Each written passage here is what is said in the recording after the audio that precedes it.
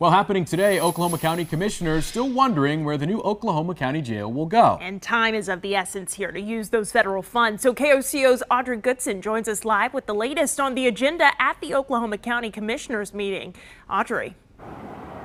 Kylie and Cameron, good morning. A year and a half ago, Oklahoma voters approved to pay for a new jail. But the Oklahoma County Commissioners are still wondering where this is going to go. Now, they are going to be meeting today to discuss a possible location once again.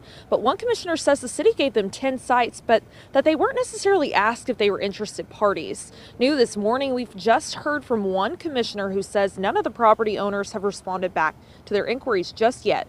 Now, county commissioners wanted to buy 50 acres of airport property for $2.5 million, but the airport unanimously said no. Now the city we do have a deadline on this, so they have to vote on this by next December to find that final location for that federal funding. In Oklahoma City, Audrey Goodson, KOCO 5 News.